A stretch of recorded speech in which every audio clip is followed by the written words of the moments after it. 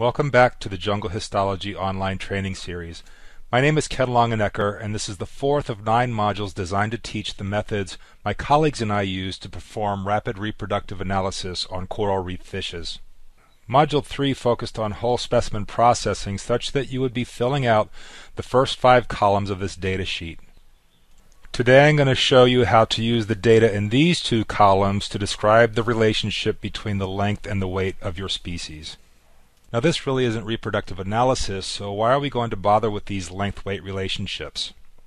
It's because these length-weight relationships can be used to convert length into biomass, to determine fish condition, you can compare growth among areas, and all of these things really form a nice complement to species-specific reproductive analysis. In other words, this information is an important part of fisheries biology, and it's very useful for fisheries management. The methods I'm going to present today are based on the recommendations of Froese and his colleagues in this 2011 publication. I should tell you right now that we're going to be doing some statistics in today's module, and if you know anything about statistics, you know that there are some assumptions that must be satisfied for the results of any statistical test to be valid.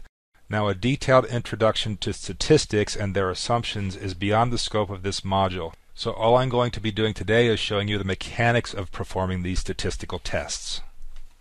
And here I've used a graphics program to plot length on the x-axis and weight on the y-axis.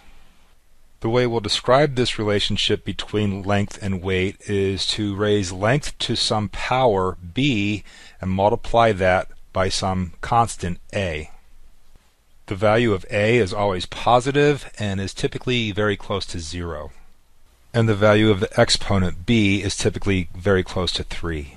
We're going to find that constant a and the exponent b by finding the logarithm of length and weight data and then performing linear regression analysis on those logarithmically transformed data.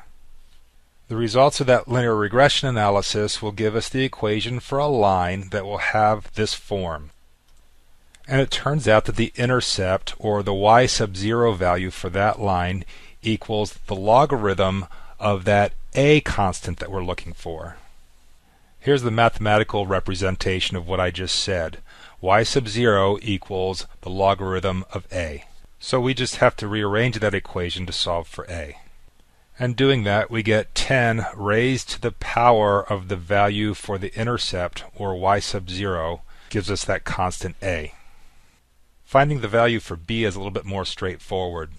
It turns out that b, or the slope of the line that we got from linear regression analysis, is equal to that exponent b we're looking for in the length-weight relationship. If you're used to using statistical programs or graphics packages, you might be thinking, why do we go through this whole complicated process? I could have just done some nonlinear regression analysis and came out with the results right away. It turns out that there are several advantages to log transforming your data and using the linear regression approach. The first is that you don't need a specialized statistical program to do the analysis. For instance, if you use Excel, you just have to load the data analysis tool pack and you can do all the procedures that I'm going to be outlining today. Second is that this method helps with easy identification of outliers or pinpointing data points that may be bad. And third is that these log transformed data are already in a format that can be used in analysis of covariance to compare length-weight relationships, for instance to determine whether there's a difference between male and female growth. Now let's go back to our length-weight data and go through this process step by step.